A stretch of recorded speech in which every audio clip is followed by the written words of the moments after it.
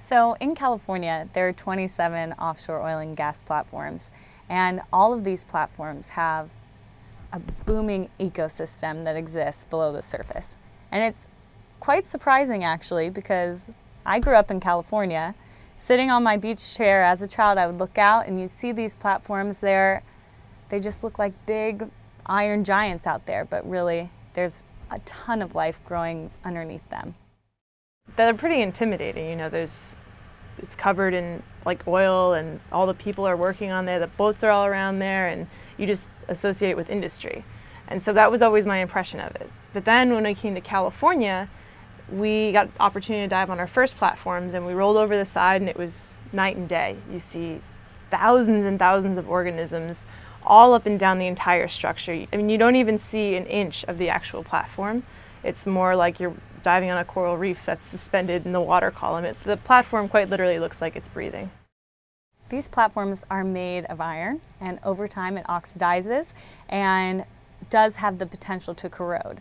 However, they've been studying this issue of corrosion in the Gulf of Mexico, and they found that because all of this invertebrate life completely covers the metal structure below the surface, it actually slows down the corrosion process, and is estimated that they can last between 200 to 300 years without needing maintenance.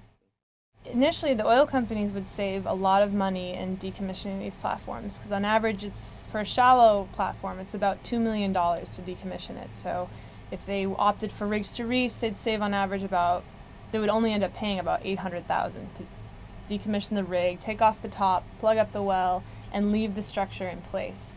So when they do that, the oil company is always responsible for the actual well, but the jacket itself is California's responsibility. So they would need to manage it for upkeep if there's ever a storm that comes through or any sort of damage that would occur on the platform.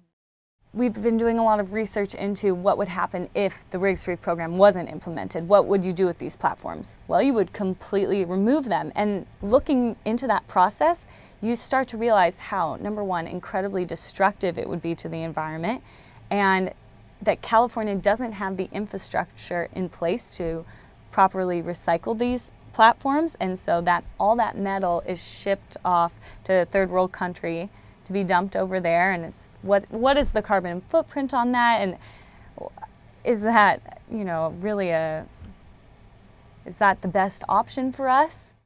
So offshore aquaculture is an interesting question, because we are, in this day and age, we need to find new ways to cultivate this incredibly important protein source, right? But offshore oil platforms are difficult just because there's so much movement that happens out there. You're so far offshore that it's difficult to control.